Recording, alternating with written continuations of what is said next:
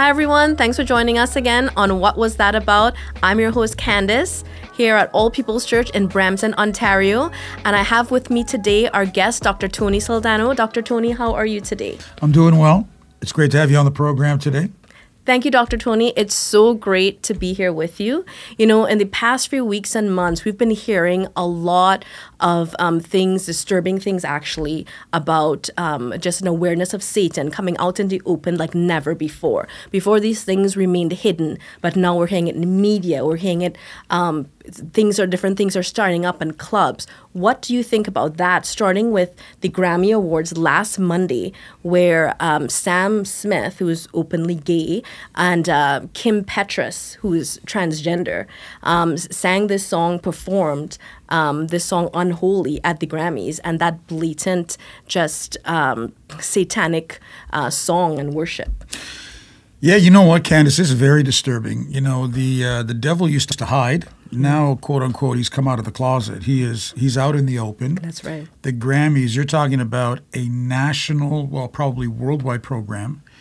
You know, primetime television, and this, you know, we have seen, you know, demonic images. You know, whether it's Super Bowl halftime and other songs, but this was different. This was ritualistic. Right.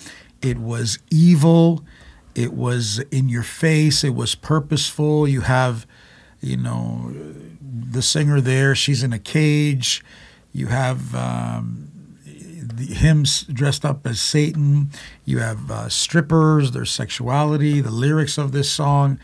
I mean, it's almost like it's no holds bar anymore. Right. We don't have to hide anything. We're going to be blatant. We're going to come out. And then even companies like Pfizer, right, whether they sponsored the program or they sponsored that particular portion, because that's when their name showed up.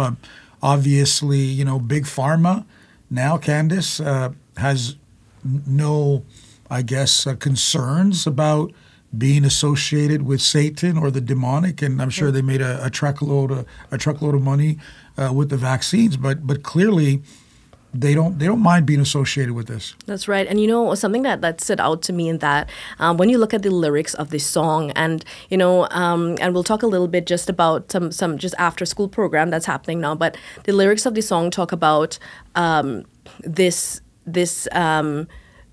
doing something wrong.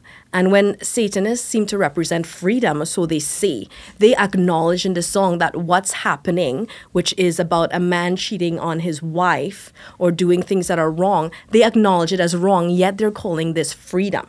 And so I found that very, you know, purporting something that they say to be freedom, but then knowingly saying that it's wrong. So in line with that, we have this after-school Satan club that is coming now in different parts of America. They tried to come up, they were denied, and then they have some clubs that are starting, and they actually have a satanic temple, and this satanic temple is actually supporting this after-school Satan club. What do you think about that, and what they're seeing, that who they are and what they represent? Because they're saying that Satan, they don't view him as a deity. So what do you think about that? Well, you know, what I think is really happening is you are seeing the normalization of Satan, of Satanism, of Satan worship. I think we are in the last days. I believe that, you know, obviously the Antichrist is coming and everything is being set up so that, you know, people will not be shocked in that day.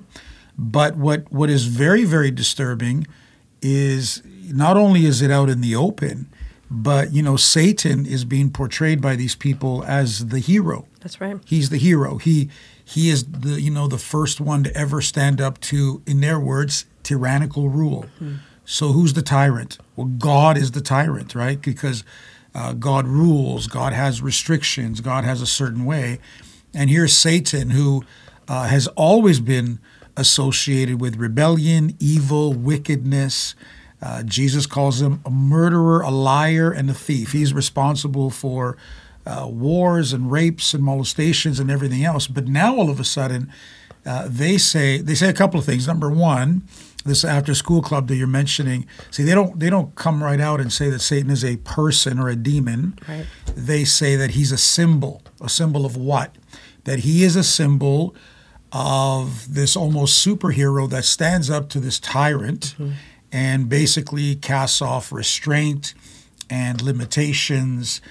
And, you can be who you are and you can express yourself. And so here you have Satan, who refused to surrender, if you will, submit to an awesome, perfect, loving God and Father.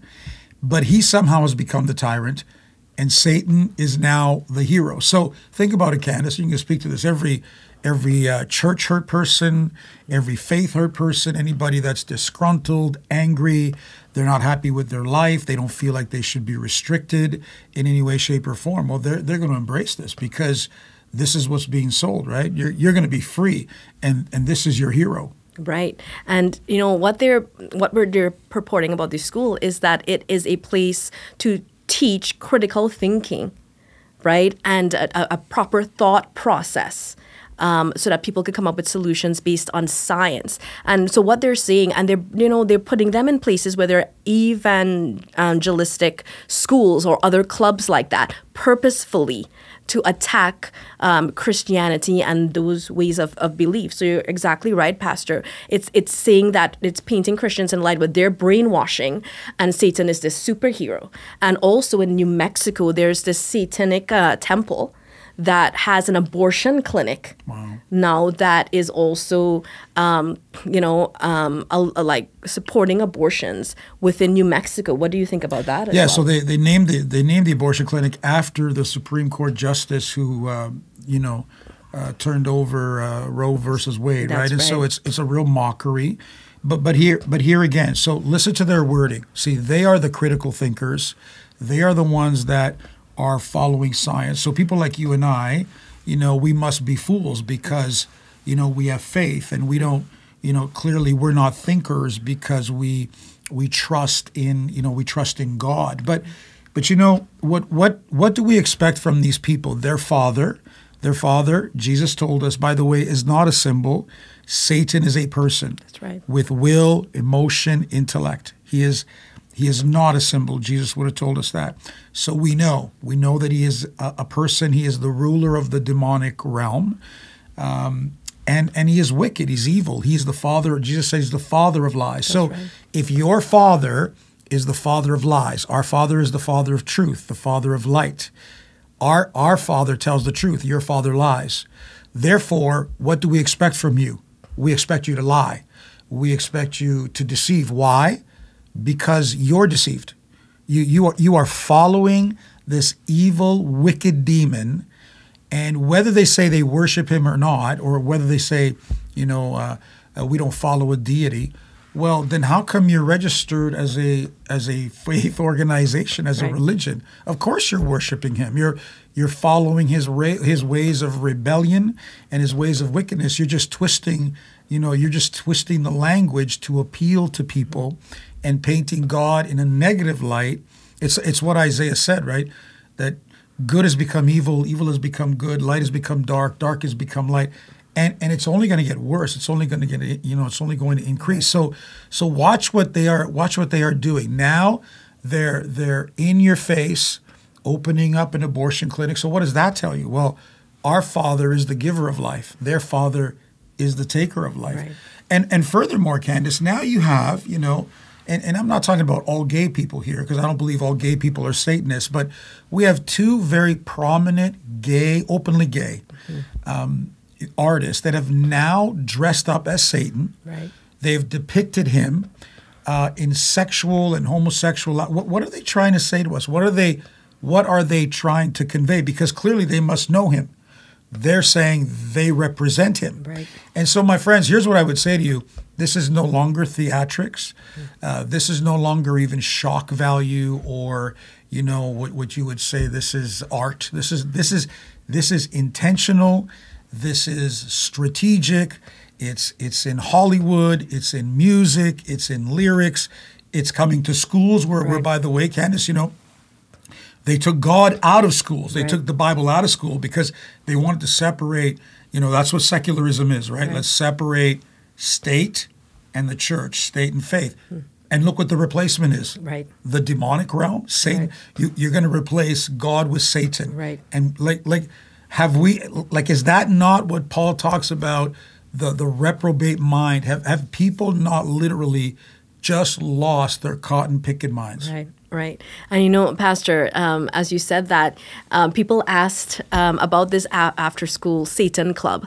Well, if it's about, critical thinking, why not name it secular club or critical thinking club? And they said, well, no, we want to redeem the name of Satan. So we have to see that there's something more intentional at work here.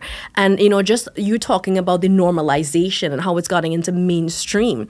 I think we need to wake up as a people and realize that it is here. It was hidden, but now it's out in the open. It's right in front of our faces. So instead of being reactive people to this, we have to be strategic as Christians, as those who believe in Jesus, who have truth on the inside of us. So what's your thoughts on that? Well, what a word, eh? They're going to redeem the name. Well, There's only one Redeemer. That's right. And so think about what they're saying. If they're going to redeem the name, when he actually shows up, then he is going to redeem them. Right. And so what they are really telling you is we are his people, whether they say it's an image or not, because they're lying. We are his people. And they know there is power, there is force. I haven't watched the video in its entirety. The feedback that I've received is it's disgusting. And by the way, Candace, let's say this about the Grammys. It was a disaster. One of the